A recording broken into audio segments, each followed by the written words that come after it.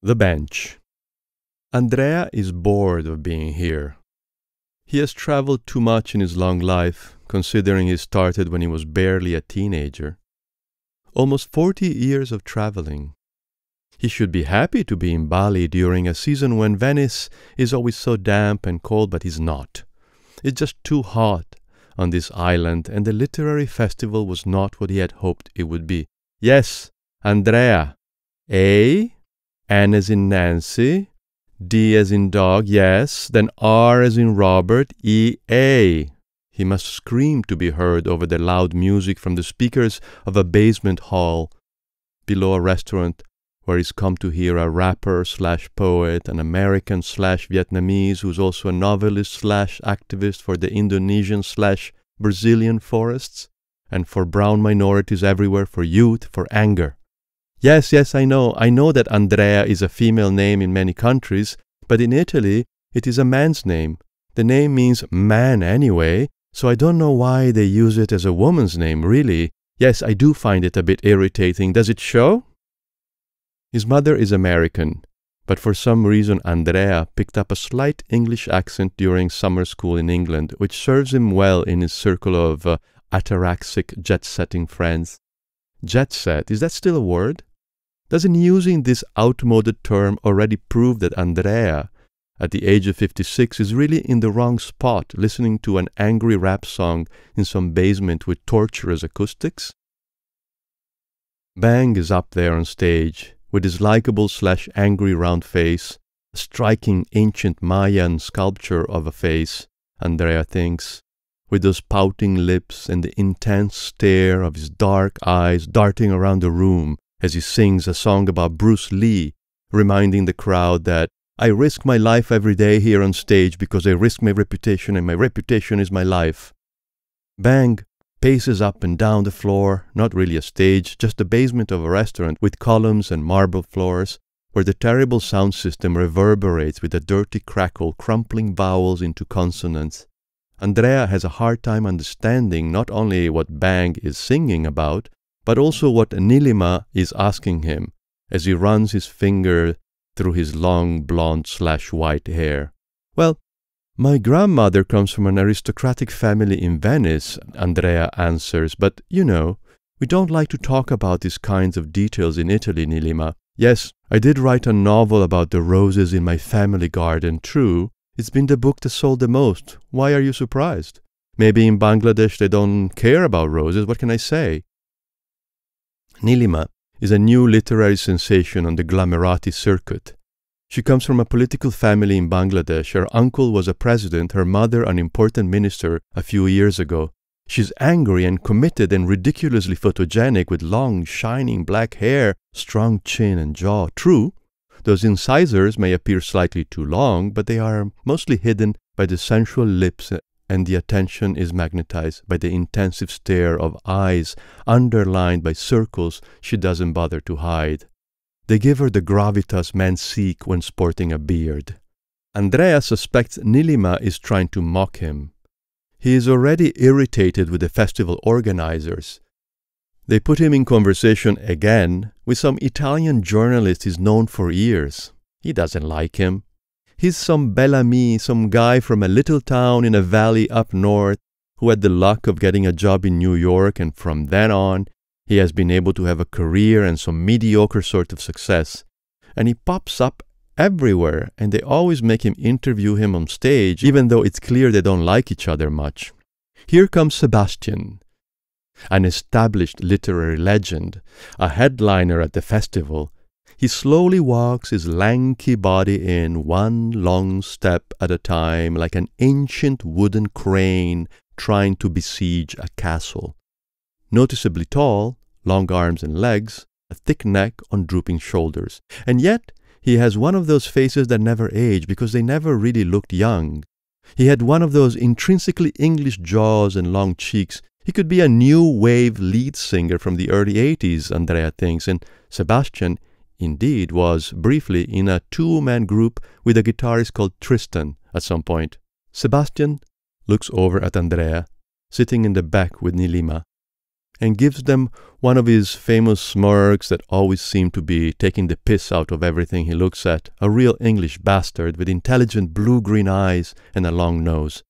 Sebastian looks like he knows he's the last specimen of a better era, venturing into a stupidly dangerous new one. The English writer sits down on a bench perpendicular to the floor, where Bang is still rapping on about his rage and reputation. He looks untouched by all the fuss and waving arms up there on stage. He slowly raises both eyebrows and looks over at Andrea and Nilima again. He says something to them, but the music is too loud. "What?" Nilima says. "I said," Sebastian raises his voice to be heard, "am I covering your view?" No, don't worry," she answers. "Are you sure?" Sebastian insists. "Yes, I am sure, thank you." But Sebastian looks uneasy. He's embarrassed about being so tall and blocking the view of the show. Something in his upbringing pushes him to do something about it. Fidgets and shifts on the bench. He barely knows Nilima. He was introduced to her earlier in the green room, after a panel debate among the flurry of agents, writers, organizers, and moderators running to their sessions. He tries to say something again to Nilima, who can't hear him. "What? Sorry, I can't hear you," she says, now slightly annoyed. In her eyes, Sebastian represents the hated middle-aged white man who is proud of his country's past, a colonialist past that Nilima finds bloody shameful, not only when it comes to Bangladesh, but really in the entire worldwide mess it created. "Are you sure you don't want to trade places?" Sebastian insists. No, don't worry." At this point, Sebastian feels embarrassed to have insisted so much and is overcome by the necessity to blurt out something funny and ironic, typical English tic, in order to get out of the situation. "Well, I don't want to block your view is all I'm saying, but I can't think of any other solution if you don't want to trade places short of me leaving unless you want to come and sit on my lap instead," says with a comical grin, tapping both palms of his hands on his thighs. Nilima's jaw drops. She turns pale, her eyes widen in anger and shock. Did he actually just do that? Did that tall, goofy Englishman ask her to sit on his lap while slapping his big, slimy hands on his two long legs? He did, didn't he? She's undecided on what to do. She's about to say something, but purses her lips and instead storms out of the basement while Bang keeps rapping/storytelling. Andrea looks at Sebastian, who now seems puzzled by Nilima's reaction. The Venetian decides to walk over to the bench and sit next to Sebastian to diffuse the situation. He's always despised conflict. He attempts small talk, but he has a hard time understanding anything. Is it time to buy those hearing aids his doctor suggested he should get? No one would be able to notice them under his long blonde and white hair, he's thinking, as Madhavi, a charming Indian writer of romantic novels, walks in. "I just saw Nilima run out. She said she's quite angry with you, Sebastian. What happened?" Andrea explains to Madhavi what happened, so she says to Sebastian, "Nilima rushed to the restaurant next door, and I think it might be better if we all went to talk to her. You might need to apologize. We've got to diffuse this fast." Diffuse? Apologize? For what?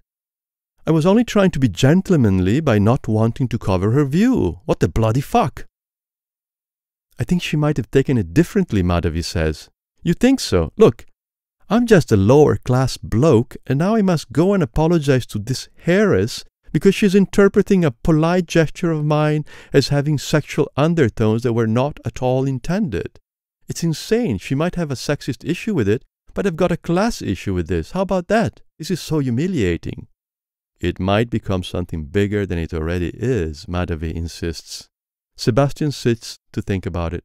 He's had a few friends, acquaintances, people he knows about, or that he's had to deal with, whose careers have been ruined forever by episodes like this. Does it matter that he had the best intentions and was only trying to be kind? Why does he have to give in to this spoiled, talentless brat who waves a feminist flag under his nose? Because she can, that's why. So now he starts to worry. Even his own wife might not like this. I mean, she'll take his side, but there could be a doubt somewhere. He's one of those men, which he isn't, is he? No, he isn't. His most famous smirk is gone, and the corners of his mouth are pulling down into a sad grimace, his eyes getting smaller and smaller, his head tilting to the side, his wrist disappearing between his thighs, shoulders slouching. He looks suddenly so tired. No one in the small group is even pretending to listen to Bang, who, out there singing on the marble floor, realizes something is up. Sebastian gets up and says they should go find her. They find Nilima sitting by herself at a long wooden table at a restaurant next door, tapping something on her phone, tweeting about this, thinks Sebastian, who then rushes over to the table, scaring Nilima, who looks up from her phone, collects herself and pretends to be indifferent. Listen, Nilima, I don't know how you might have interpreted what I said, but I want you to know I'm the least likely person to have wrong intentions and to mean something lewd or offensive when I made that remark. I'm no #MeToo. I'm a #MeNeither, if anything, believe me. I only made an innocent quip in front of everyone with no intention to offend. But if you have felt offended, which again was definitely not my intention, I do apologize to you. Nilima doesn't crack the smile everyone was hoping to see. She thinks this is too easy. Apologies are not enough. Saying sorry is not the point. This Englishman doesn't get it. He's just trying to save his skin. The point is that he should never have done it. He doesn't understand why it was wrong. Okay, I do accept your apology, but I remain angry at what you've said because I just find it unacceptable, even as a joke, says Nilima, still furious at him, but trying not to show it. Sebastian sighs loudly in frustration. Well, I don't know what else to say. I mean, I have apologized. There was no intention on my part to offend you. So I hope this stops here, and there will be no need to mention it again. Can we agree to that at least? Nilima nods reluctantly and goes back to sip her cocktail. Sebastian moves to the far end of the same long table next to Madhavi and Andrea, while Bang's stout figure arrives after his concert and creates a buffer between them and Nilima. Even the most illustrious career can end on something as silly as this, says Andrea to fill the gap of silence. I really don't know what to add, says Sebastian. This thing has gotten out of hand. You know I wouldn't say anything inappropriate like that. I'm not one of those men. And I also resent having to humiliate myself like this because of a misunderstanding. 2 beers later, Sebastian leaves the patio and decides to go back to his hotel room. And yet, Andrea says to Madhavi as soon as he's gone, I don't know if I would have made that joke. That's my point, says Nilima, who now rejoins the conversation with Bang. If we let it slide like that, it'll never change. On the other hand, if a tall woman covering my view asked me if I wanted to sit on her lap so I can see the concert, I wouldn't take it as a flirty joke, says Andrea. Yes, but what is the important difference between a tall woman and a tall man when you sit on their lap? There is a difference. You can actually physically feel that hard difference if you're not careful, right? Yes, Andrea says. And then he decides to shut up, thinking he would rather be back in Venice, in his garden, with his roses, away from this world.